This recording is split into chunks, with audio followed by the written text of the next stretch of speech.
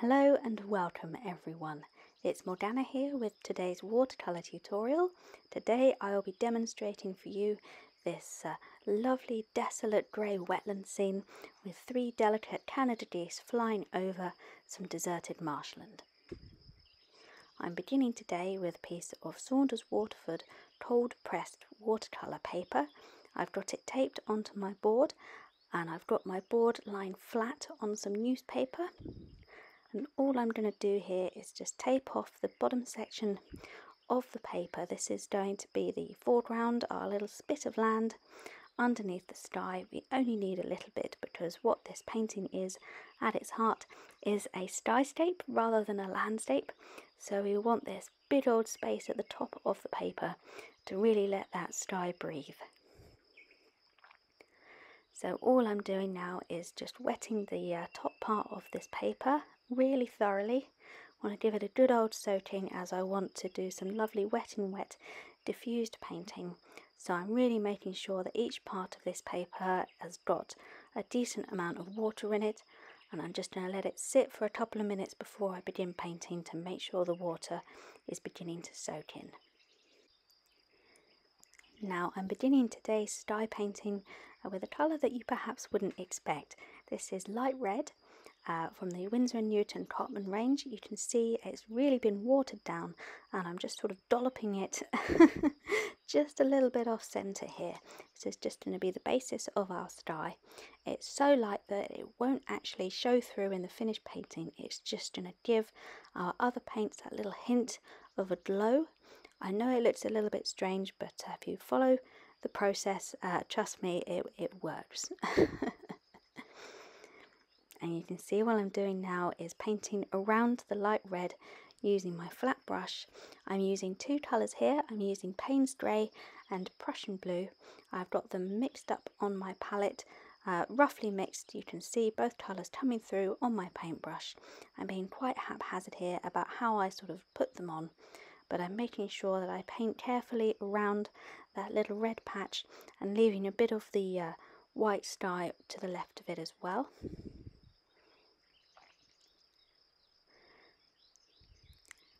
And I'm going to spray this painting so we get a nice little bit of movement in this paint. You can see it's diffusing already, but not quite enough for my tastes. So using my trusting water spray, and I've just sprayed along that top line of the sky. I'm sorry you can't see it super well. I'm trying my best, but just pulling the board up vertically and giving it a little bit of a shake, a little extra encouragement with the water spray. Of course, it means you will get the water and paint running down, so if you want to keep this bottom part quite clean, then do have some kitchen towel or some tissue or something, even a tea towel or some kind of cloth on hand to just mop up any spills. And now you can see I've just turned the board upside down and allowing it to run the other way, just adding a little bit more of this grey mix along that line there to just encourage the paint to start moving downwards. As you can see, we've still got some lovely sort of white spaces in the middle there, and that red paint that we put on earlier has diffused out and turned into just this soft, delicate, almost glow underneath the dark grey and the blue colour, which is what we wanted.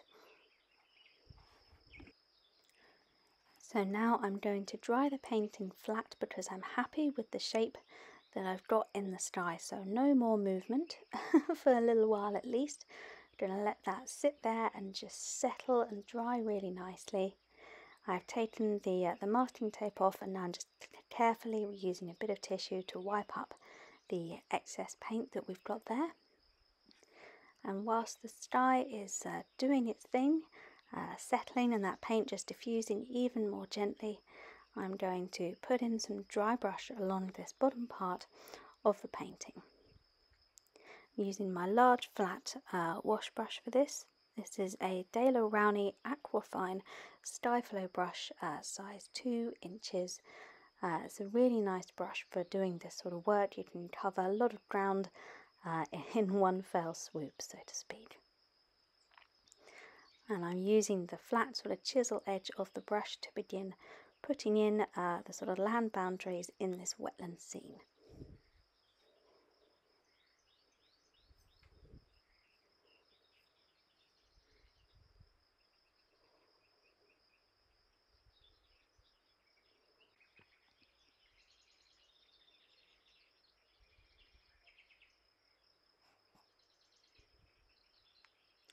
So what I'm also going to do using the flat brush is I just want to put a little bit of distant headland, distant tree sort of detail along that top horizon line there, but I want it to be nice and soft and misty, sort of disappearing into the background. So I'm putting it on whilst our sky is still wet, so you can see where the wet paint is meeting the sort of wet paper with the sky. The paint is beginning to diffuse and bloom upwards following the path of the water, and it's softening that line down really nicely. So I'm going to leave that for the moment and just stuff in a little bit more land. Now you can make this sort of distant background as tall or as low as you like. I started off with quite a low tree line before changing my mind and deciding that it needed a little bit more height to just add a little bit more dimension to the composition. So I'm just using my mop brush here to pull the paint upwards a little bit, just create some really sort of generic sort of distant sort of shapes, tree line, and just move that paint upwards, just give it a little bit of encouragement. You can see how it is softening into that sky, and we're going to get this lovely sort of misty, distant background shape.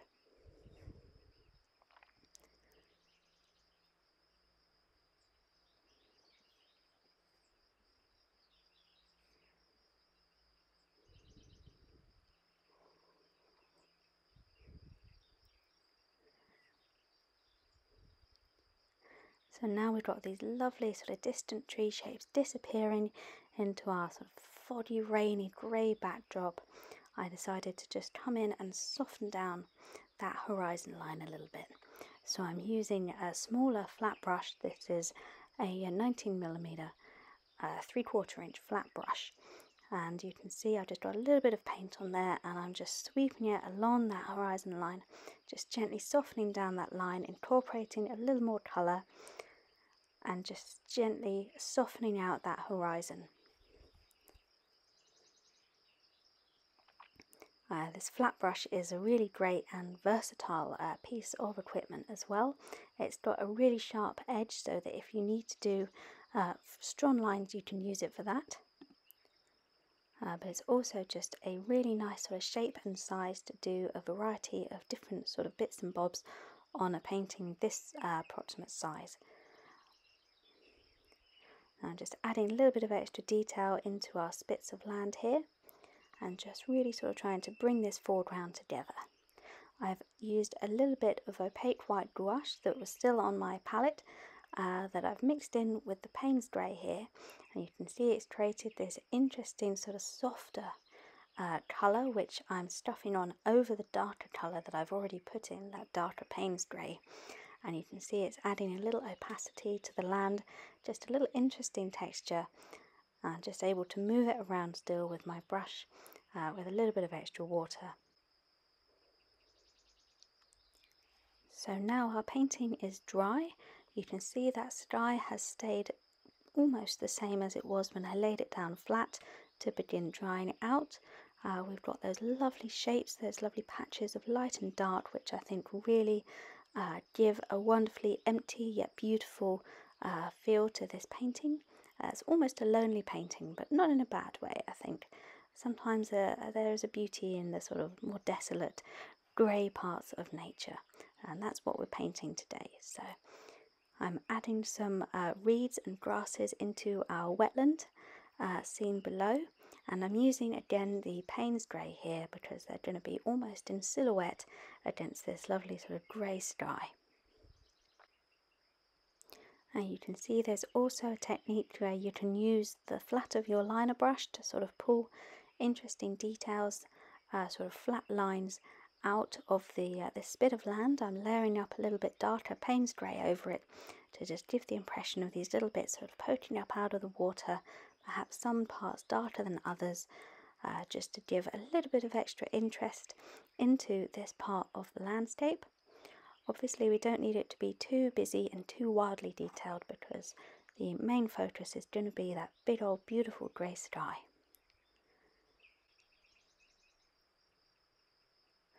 But I'm going to add a decent amount of these lovely sort of tall, spindly sort of wetland grasses or reed beds here along the foreground. Again, just using my liner brush to just gently start putting them in. You want some really, really fine lines, and remember to vary the sort of height of them and the angle. A lot of them are, of course, sort of stern and upright, but if you don't layer in a few sort of leaning ones where perhaps the wind has blown and caught them, or they've grown at an angle, or perhaps a little frog has jumped on one and broken the stem, so causing it to bow down and lean sideways. There's all sorts of possibilities. It's nice to just have a little bit of variation when you're doing sort of grasses like this or reed beds. It's nice to not have them all looking too standoffish and formal.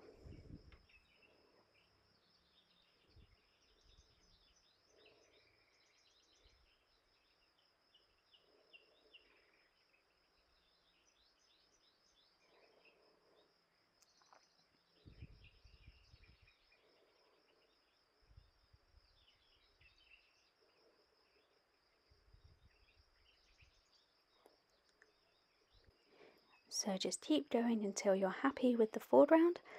You can see that I put in quite a few extra little bits of grass. I've hopped ahead here just by 10 minutes or so, just so you didn't watch me repeating the same pattern over and over again, but I've just sort of taken the grasses down from the left hand side there, just to move them down towards the centre, just to give a little bit of depth and distance into our foreground. And now that I'm happy with that, that's finished for me, I'm going to focus on the sky again and introduce a tiny skein of migrating geese.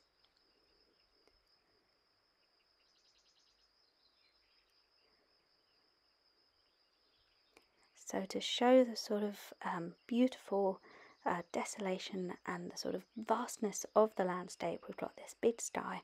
So I decided to do some very small geese to really sort of emphasize just how big and wide and open this flat plain is. So to do the geese, I'm doing a horizontal line with my fine liner brush, a slightly crooked horizontal line, and this little fellow has his wings pointing downwards, so I'm doing two small sort of V-shaped triangles pointing down. And you also want to put a little bit of extra paint on the end of the horizontal line for the head, just so that you know and make sure they're going forward. And now for this second goose, again you can see I'm beginning with my slightly crooked horizontal line. That's the long neck of the goose and the body attached. But this one, his wings are pointing upwards, so again I'm doing two triangles, one pointing almost vertically up, that's the wing on the far side of the body, and then one slightly slanted, sort of an isosceles triangle, sort of longer towards the point, slightly slanted away from the head to show that wing outstretched and in motion.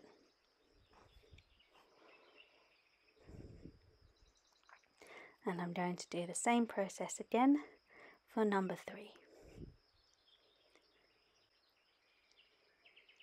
So at this point you can of course pop as few or as many birds into the landscape as you please. I chose to stick with just these 3 beautiful geese, as I think it helps to emphasize the vastness of that lovely grey sky with those patches of light. Got a lovely big patch of light on the left there, which the eye is naturally drawn to after the geese. And I think it works beautifully to emphasize the loneliness of this beautiful grey open wetland. But I did decide to add a little extra detail onto the geese. I'm using my opaque white gouache to add a little bit of white detail just on the necks of the birds and on the wings as well, to turn them into the infamous Canada geese, which we get here in the UK migrating. around this sort of time of year. We get them around the wetlands, haunting away. And they've got this beautiful sort of white marking, these pale rings around their necks, and pale barring on the wings. So this is my attempt to just give these geese a little bit more definition and really sort of place them solidly in our landscape. So here is the finished painting. If you're interested in painting something similar to this, I will pop my outline for these geese on my Patreon page, which you can find using the link in the video description, where I will also put a complete list of all the equipment and all sort of bits and bobs that I use for this painting as well. But thank you everybody for watching. I really hope you enjoyed this. I look forward to hearing what you thought of this painting in the comments below. Let me know if there's anything else you'd like to see me paint on this channel. And wherever you are, whatever you're up to, I hope you have a lovely rest of the day. And I look forward to seeing you all again in the next video.